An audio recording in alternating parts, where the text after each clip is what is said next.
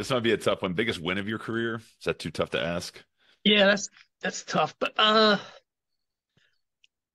there's so many of them. But when we won the Geico National Tournament in 2016, that was a special game because it was the last national tournament they played. The Geico played in Madison Square Garden, so Mm.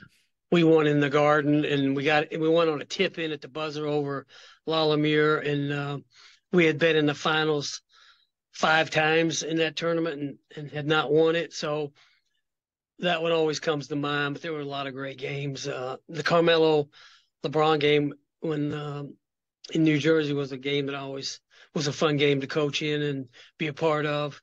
And we had so many games. Well, there was a lot of games. I mean, how many high schools get to play 1 versus 2? We probably did that. I bet we did that 6, 8 times in high school. Wow. Had games where we were either 1 or 2 in the country and played the other team. And but we were one of the schools obviously that got to travel. And of course, the last 20 years I was at Oak Hill, everybody was traveling and being invited to all these national tournaments, and whether they were tournaments or one-day shootouts or events where they pair you up with great teams. So we had a lot of great games through the years, but I always remember the game in the Garden just because it's Madison Square Garden.